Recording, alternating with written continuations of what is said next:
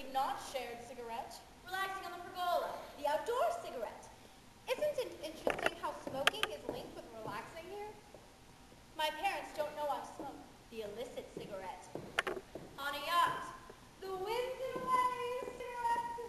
On a plane. The dangerous cigarette. In a petrol station. The very dangerous cigarette. I don't like the term fag, ciggy, smoke.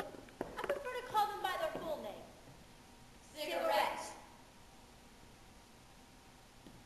Derived from the fact that it is a smaller version of its antecedent. Sedent.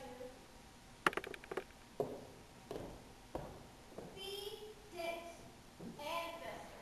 Which was? The cigar.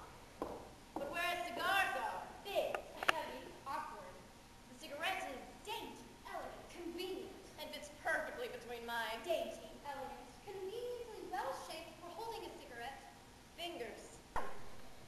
Which is just in 2 minutes, so we have no time to waste.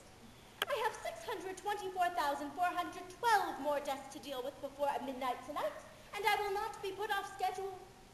You really are nuts, aren't you? Look, if you don't leave right now, I'm going to have to call the cops, and they're going to take you away kicking and screaming, which will completely destroy the romantic tone of the evening, and probably any chance of me getting, any, you know, it won't end well for either of us, so your best bet is to... When you were 5 years old, your grandfather died. That summer you were at the beach, and you kept looking out to the horizon because you had the idea that heaven was on the other side of the ocean, and that if you looked very hard, you would be able to see him sitting next to the angels and waving at you. How did you know that? Nobody knows that. It's in your file.